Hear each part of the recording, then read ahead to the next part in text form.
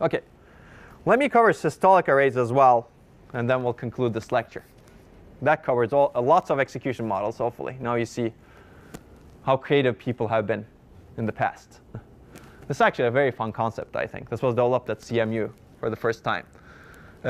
Basically, the idea is like a heart, if you will. Data flows from the computer memory in a rhythmic fashion, passing through many processing elements before it returns to memory. Memory is your heart, right? It basically pumps data into your veins, and the blood flows through all of your cells, and your cells operate on the blood. Well, or blood enables the operation of the cells. That's another thing. Eventually, blood comes back to the heart and gets pumped again. So you don't need to, the heart doesn't send separate pieces of blood to different cells, right? That's the key. Well, why is this a good idea? This is similar to an assembly line. Different people work on the same car. Many cars are assembled simultaneously, and this can be two-dimensional. We'll take a look at that.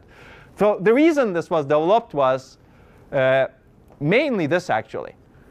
You have imbalanced data and computation. And data access was difficult. If you access memory, and if you do only one operation on it, you need to access memory again, right? Whereas if you access memory once, and if you do many, many operations on it, you don't need to access memory as much. So you save memory bandwidth. So the goal was here to balance computation and I/O access in special purpose accelerators. And the goal was also to design a simple, regular hardware and that gets you high performance or high concurrency. So let me give you an example. Basically, this is an example from this really nice article that I would recommend to everyone. Again, H.T. Kong was a professor at CMU at the time when he developed this. But basically, the problem was this. If you have this memory and a single processing element, and if you keep access memory, do processing, write the result back, and then access memory again, do some processing, write the result back. If you keep doing that, you're limited by your memory bandwidth. Right? How many times you can access memory per unit time. Whereas if you can do something like this, if you access memory, do some processing on the data, transform it to something else, send the data to another processing element, which transforms it to something else, and sends the data to another processing element, which transforms it to something else, ... And eventually, the data gets written back to memory. You can do a lot more processing over here. So instead of connecting memory and processing elements this way, maybe there's another processing element over here, you chain the processing elements. You pipeline the processing elements. And these are, you can now think of the memory as the heart and processing elements as the cells, right? And cells are chained together via the veins. Does that make sense? That's the idea. It's kind of nice. The downside is this processing element that's in the middle now cannot directly access memory, right? You really have to go through this chain. So now you're specializing the architecture. If your computation is nice such that all of the operations need to go through these different processing elements, then that's great, because you've saved a lot of memory bandwidth. This model is nice for programmability, if you will, right? Because you can have another processing element connected to memory, another processing element connected to memory, another one connected to memory, and they can all be independent, and you don't need to go through this chain. Now you need to go through this chain. OK? So when is this good, I guess? The basic principle, we're replacing a single processing element with a regular array of processing elements. And we're going to carefully orchestrate flow of data between the processing elements such that we can accomplish some tasks. This achieves high throughput without increasing memory bandwidth requirements. And if you do this calculation, here it says 5 million operations per second at most. Here you can do 30 million operations per second. So you can think of this as pipelining, actually, right? You're really pipelining the processing elements. But the difference is you can have this array structure to be nonlinear and multidimensional. If you read this paper, it actually talks about nonlinear arrays. You can have a matrix, for example, and you can input x-axis of the image from the top, or y-axis of the image from the top, and x-axis from the sides. And you can do a lot of processing. Processing element connections can be multi-directional. They can be different speed. And processing elements can actually have local memory and execute kernels. So this idea of systolic computation has led to what we will call as staged execution. And I'll tell you about that. OK. So where is this good at? This was actually developed for image and vision processing. But one thing that fits nicely is convolution. Have you guys studied convolution before? OK. In your EE courses? Is it EE 100 or 290, right? Yes, that's right. Basically, you must know of this, right? It's used in filtering, pattern matching, many, many things. Many image processing tasks, many vision processing tasks, and many other things. So let's take a look at how you can design a systolic array that can basically do this convolution. And this is from the article that I recommended to you. Basically, this is what the systolic array looks like. You have weights stored in the processing elements, because weights do not change, right? Y1 is calculated with weight 1 times x1 plus weight 2 plus weight 2 times x2 plus weight 3 times x3. This is how y2 is calculated. This is how y3 is calculated. And they all use weights. So weights are stored in the processing elements. And the data values, the input sequence x is pumped in from this way. Basically, you pump data from memory. X1 is pumped in first, and it arrives at this processing element at this time. And when it arrives at this processing element, y1 is pumped in. And y1 is the output. And what the processing element does is, this is what the processing element does, basically. It basically takes x in and outputs it from its x out. And then it also computes this value. Y out, basically going out here, is y in plus weight that's stored in the processing elements times x in. So in the first cycle, when the x1 reaches this processing element, at the end of that, the result will be, I guess, y1 equals, well, the result over here is y1 plus w1 plus w1 times x1, right?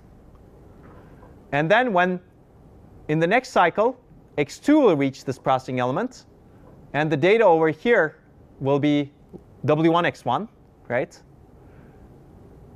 And the end of the next cycle, what you will have over here is w1 x1 plus w2 x2, right? Does that make sense?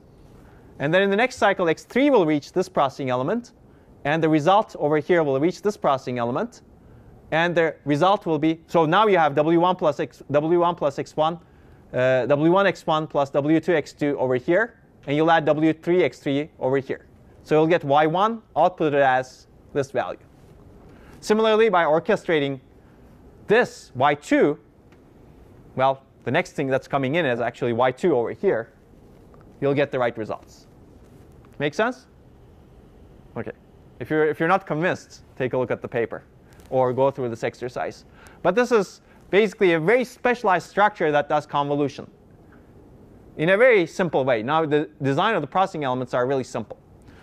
And the paper actually goes into more detail into the design. So you can actually implement the adder and multiplier separately, such that you can overlap adder and multiplier operations. And in this design, actually, you lose some efficiency because you can pump in x only every other cycle. And you can pump out data only every other cycle. OK. Make sense? For this kind of computation, at least. Of course, this is very specialized, right? So how do you actually make this more general purpose? Well, first, one thing is you can store multiple weights, right? And you can enable the selection of the weights on the fly or online dynamically. This eases implementation of many methods like adaptive filtering. And taken further, this leads to different programming models. Each processing element can actually have its own data and instruction memory. And people have built machines like that.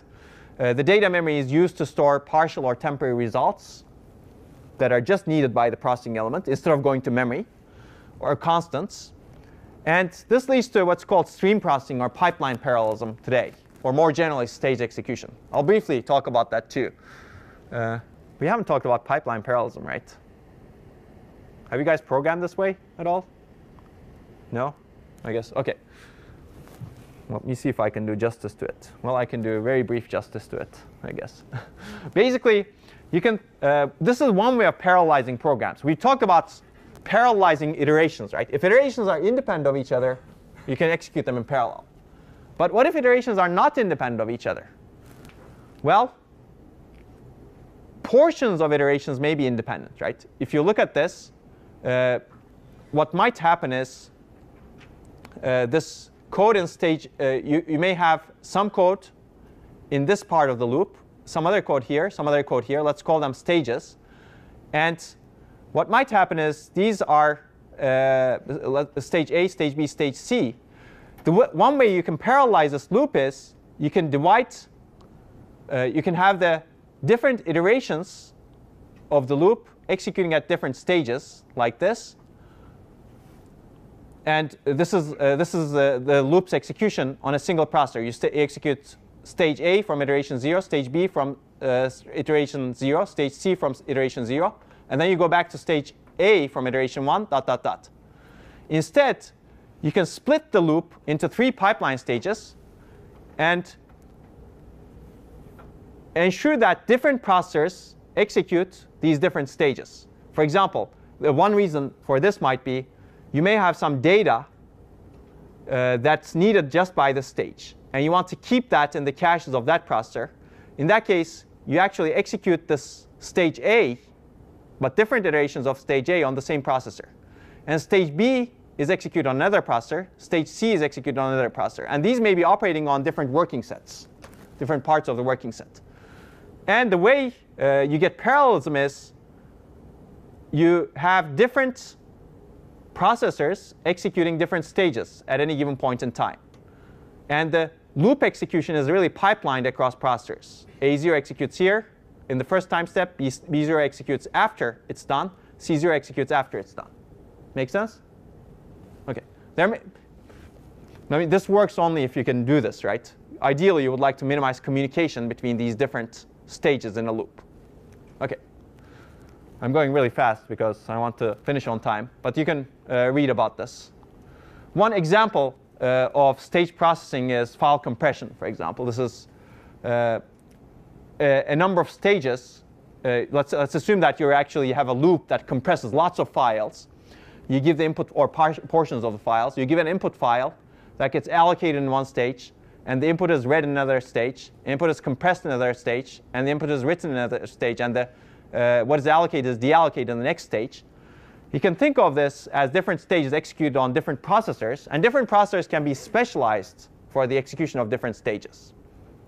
And systolic arrays are kind of like that, because you're really getting some input data, transforming it to something else, and executing it on a processor that can potentially be specialized for that, which is transforming the data and placing it into a queue, if you will, that's executed by the next stage, which is perhaps executed on a processor that's specialized for compression, right?